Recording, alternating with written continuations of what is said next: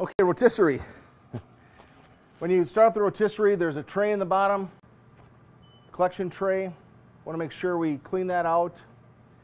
Put a little water in there as you're cooking chickens. The grease will drip down. If you don't have the water in there, it can smoke and it just makes the cleanup a lot easier. Little water in the bottom of the tray. The baskets, as you see, we talked about the flexibility that the baskets provide you. So what I tried to show you today was just some other options and ideas to think about when you're talking about adding additional sources of revenue for this oven. It's not just for chicken.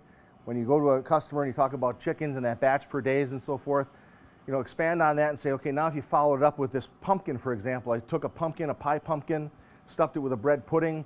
Now you take your chicken home and you've got this pumpkin that you can take home for dessert.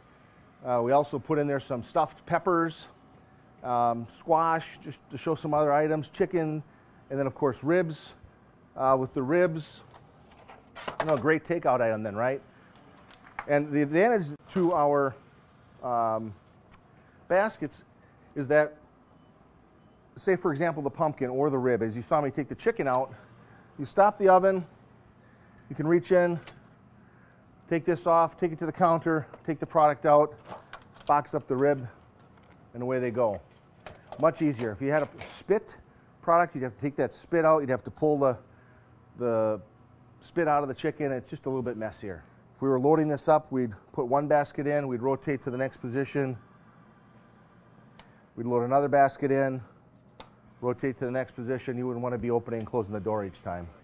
Now this unit is, the timer on this unit does control the heat circuit. You have to have the timer on. Now you can go past the 120 timer to a on setting, 100% on,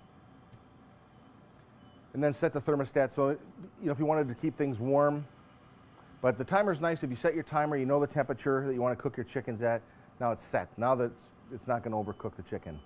Then you come back, turn it to on, put your temperature down a little bit if you wanted to hold for a short time. Not really designed to be a hold oven for chickens or things like that, but so the heat is dependent on the timer. Some of the other 120 volt items as well, the heat is dependent on the timer function. We'll try to point out to you when they are and when they aren't. At the end of the day, you'd wipe this unit down. You take the drawer out of the bottom. Obviously wash that down. Interior surfaces, all stainless steel. Fine to use oven cleaners, scour pads, whatever. Glass surfaces, probably glass cleaner. And again, just like your oven, if you had something on there, oven cleaners